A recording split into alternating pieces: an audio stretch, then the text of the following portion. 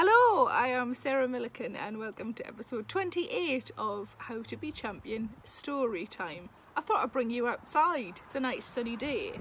I'll try, see I was going to do it without me. I might be a bit squinty, but I'd like you to see my eyes and I'd like to be able to read the page. So, we are on episode 28. I hope you're doing okay. If you're not, let's see if we can make you smile with some silliness. Okay, so we're still in the middle of the I've had proper jobs. Oh, it's got windy all of a sudden. I've had proper jobs chapter, and we are on episode 28. This is in the job centre, this is the call centre bit. When the phones were quiet, we again had our own caseloads to look after. Mine was clerical and retail, but my friend Angela's was warehouse and forklift. So I mentioned my old warehouse man, and she said she'd see what she could do. It was on that computer system that I spotted my next job, sound engineer. When I went for the interview and they told me it was for audiobooks, I was thrilled because I was going to be surrounded by books again. They'd only had male interviewees who'd thought it was a music role. I got the job, and on the day I left the call centre, my friend Angela got a call from my warehouse man. She had put him in for a fair few jobs over the months, and he'd rung to pass a message on to me that he'd got himself one, which was the best leaving present I could have asked for. Producing audiobooks was like being a kid, but instead of your parent reading to you, it's a professional actor who can do all the voices. I was only there 18 months, but I enjoyed it very much. There was a downstairs toilet that became ladies only after someone did a massive turd in it that we could smell in the corridor. Quite old-fashioned that, and a bit sexist to assume women can't do big stinky poos. The woman who raised the issue did not see the perpetrator, but confidently declared it's a man's smell. I've spent my life since proving that theory wrong.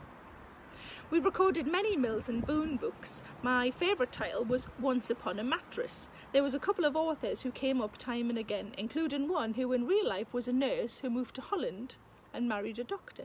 All of her stories were about nurses who moved to Holland and married doctors. Hers usually ended with a chaste kiss, but as we know, there are different levels of filth. Throbbing members, a lot of men in white shirts, erect nipples taking people's eyes out left, right and centre. You can make your own Mills and Boon title, or indeed any existing ones, by using my Mills and Boon title generator below. Now obviously you can't play this, but I can read out all the sections. Pick one from each category. So the first category is Prince, Doctor, Sheikh, Tycoon, Desert King, Billionaire, Duke, Italian, Husband. The next category along is Mistress, Daughter, Twins, Wife, Virgin Bride, Virgin Twins, Virgin Daughter. And then the next one is Adjectives. Rock hard, wet, throbbing, massive, intense, moist, rounded, soft, manly, solid, painful, sore. And then the last one, Roulette, Christmas, passion, magic, betrayal, blackmail, baby, secret baby, blackmail, secret Christmas baby, blackmail, crouching tiger, hidden dragon, hard on. Some examples: the Desert King's mistress's moist blackmail, the Sheikh, the Virgin Bride and their throbbing Christmas. But you can also have the Doctor's Daughter's massive baby.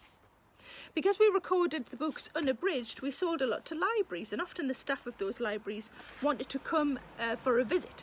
I remember a 10 a.m. visit when a softly spoken woman and a gentleman sat behind me, while an actress in her 60s mmm'd and yes'd her way through a 9-page sex scene. Their eyes widened and we all had an exhausted custard cream straight afterwards.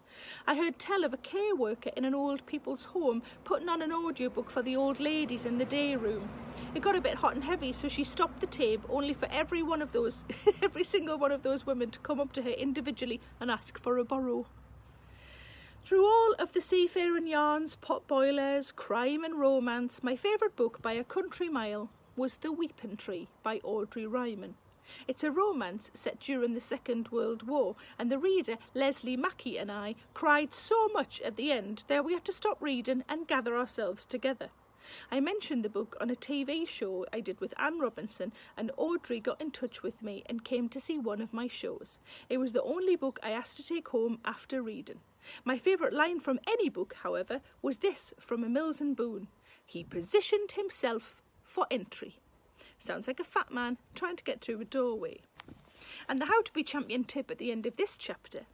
I once did a talk for 14 and 15-year-old girls at the school where my old college friend Helen is a teacher. One of the things I told them was that university wasn't essential. I remember the teachers all started looking at each other and panicking.